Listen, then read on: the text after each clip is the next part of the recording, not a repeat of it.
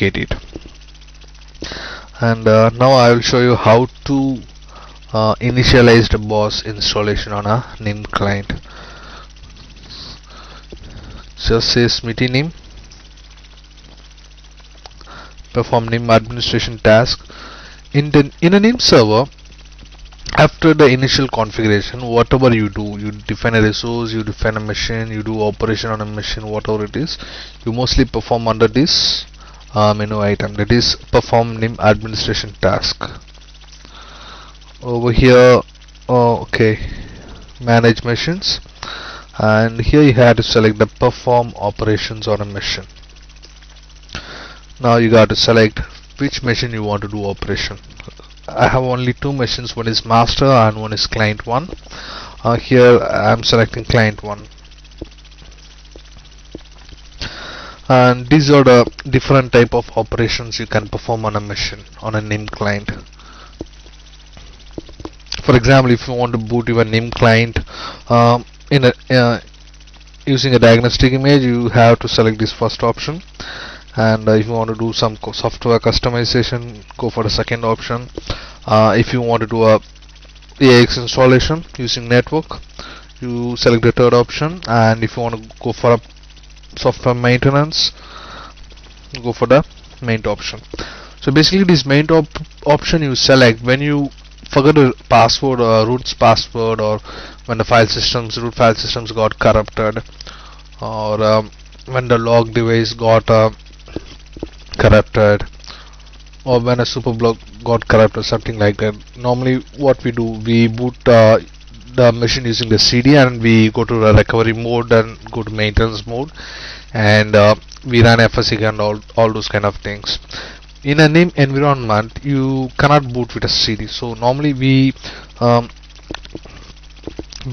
change the current state of a NIM client to the maintenance mode, and then we boot it using the network, and we go to the maintenance mode and do FSC and all those kind of stuff. And if client's state is in maintenance mode, and if you want to reset the state, you select this option, reset. And if you want to perform some queries on the installed fixes, that is APARS, you select this option. And when you want to check the status of a NIM client, you go for the check option. If you want to reboot the machine, you can go for this reboot option. A lot of things over here. So we select BOSS underscore INST, that is the basic operating system installation.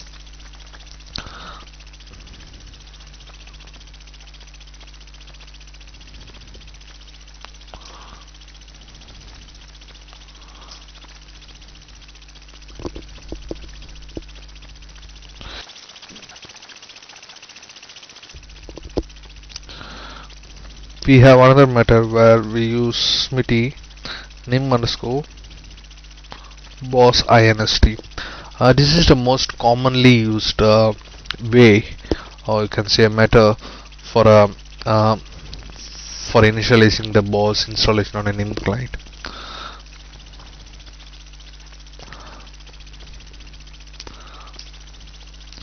Here we have selected the machine in the first screen, and in the second screen it is asking what type of installation you want to do. Normally we select option 1 or 2. The option 1 is RTE, that is if you want to install it from installation source, that is like a file set based installation. The second option is MKSSB. When you want to restore a MKSSB image, like in case of any disasters, you might want to restore the MKSSB image on a machine. So at the time you select this second option, that's MKSSB. Here I am going to select only RTE, that is file set based installation. So when you select RTE, you need to select two resources. One is LPP source and one is spot. And when you select MKSSB, you need to select two resources, that is MKSSB and spot. So spot is common for both of them, and if you go for RTE, that is LPP source, and for MKSSB you have to select the MKSSB resource. Since we selected RTE, it is asking for the LPP source. If you have multiple LPP sources, then you need to select the correct one. Here we got only one LPP source, so I'm just selecting that one. And the spot, again we got only one spot resource created in this machine, so I'm selecting this. It's an AX5.3 TL5 spot. And also keep in mind, when you select the LPP source of AX5 to TL5, the spot should also be at the same level. If it's in a different level, then the client might not boot, or anything can happen. Maybe it will stop, installation in between. So we selected the machine name, and the type is RT, and the spot and LPP source. Here the most important thing is you need to accept the license, and here initiate reboot and installation. Now if I say yes, it will reboot the machine. It will reboot the client machine, and suppose instead of client one, if it reboots some other protection machine, it will be a problem, for us. So what we do, we normally say no for this question, that is initiate reboot and maintain installation. Now we say no over here, and after initializing it, we go to the client machine and boot it in SMS mode, select the network adapter, configure the IP, and put it over the network adapter. That's how it works. And okay, we have selected this, and the rest of the things, if you want, you can select or just leave it as default. Okay, if you want to select any other resources like resolve conf resource or image data or boss INST data, you can select it. And if you have any script that you want to run after the first reboot, you can select that script resource. In my system, I don't have any script or boss INST data or image data resource, so I'm just saying, pressing enter now with the default options. So this will assign the LPP source and spot to the client, as well as it will initiate the boss boot, boss installation.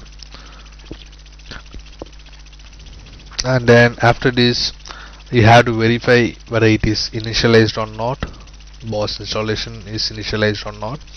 And if it is initialized, then you can go to your client machine and boot it in SMS mode and do the rest of the things.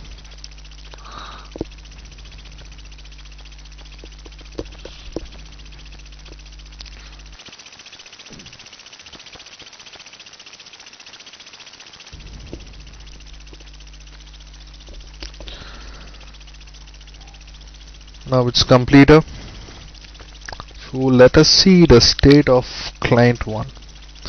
Here you can see the LPP source, spot, and E1 and name script is assigned, and the current state, this is the most important thing to check. Boss installation has been enabled. Okay. Now suppose if you have changed your mind, you don't want to install the OS on the client, then you can always reset the state of the NIM client using nim-o reset command. Now you can see the current state is ready for a NIM operation. So basically you need to know only two commands in NIM, that is lsnim and nim. If you are strong enough to work on lsnim and nim commands, then you can do anything using these two commands.